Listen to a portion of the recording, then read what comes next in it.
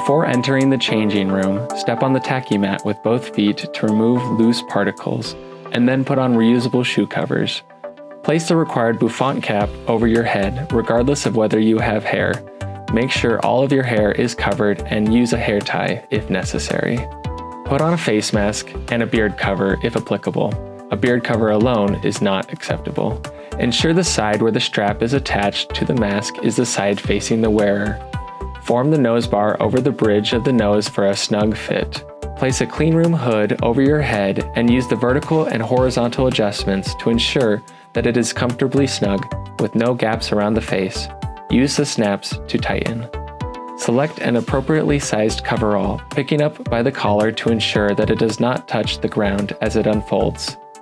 Completely unzip the coverall, holding it with the collar up and the zipper facing away from the body, while ensuring that the sleeves do not touch the ground. While still securing the sleeves and collar, carefully place each leg into the coverall while standing or sitting if a bench is available. Insert your arms into the sleeves and ensure the hood is completely tucked underneath the coverall. Then completely zip up the coverall and snap the collar and leg bottoms so they are snug. Select appropriately sized boots. Sit on the bench side closest to the cleanroom exit and put the boots on one at a time, without letting them touch the ground. Adjust the snaps at the top of the boot so they are snug around the coverall. To secure the boot, fasten the button on the back to the calf of the coverall, and clip and tighten the straps around the boot for a secure fit. When one boot is secured, place that leg over the bench, avoiding the top of the bench, and place it in the clean zone or the other side of the bench. Repeat for the other leg. Be mindful in maintaining the cleanliness of the area even when a clear division between the clean zones of the gowning area is not identified as a result of the size of the room.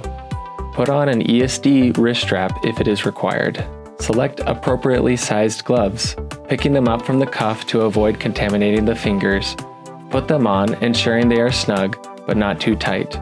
Place glove cuffs over the coverall at the wrists and seal with ESD tape so that no skin is exposed near your hands. Check for continuity. Leave a folded section of ESD tape at the end to help during the degowning. Note that if your gloves become punctured or tear, simply put a new pair of gloves over the old pair and seal with ESD tape. If required, select and clean a pair of safety glasses or goggles before putting them on.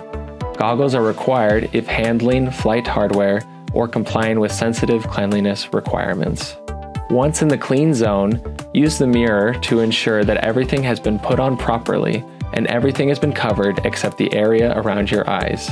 Using a polypropylene wipe and some IPA, wipe off your gloves. If you used a bench to gown up, then also wipe off the bench.